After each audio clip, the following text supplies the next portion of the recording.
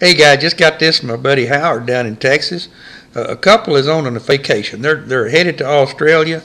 The flight they're on, it gets blown way off course. They're in a god-awful storm. They lose all their communications. Suddenly, the pilot comes across the intercom and he says, "Ladies and gentlemen, we've lost an engine.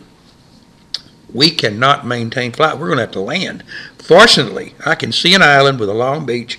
We're going to be able to set it down with any luck. Bad news is we've been out of radio contact for a long time. No one knows where we are.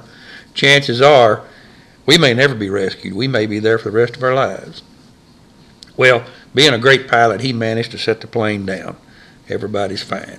Husband looks at the wife and he says, "Let me ask you something. Did you pay the MasterCard bill before we left?" She said, "Well, no, but why?" And he said, "What about the Visa and American Express?" She said, I didn't.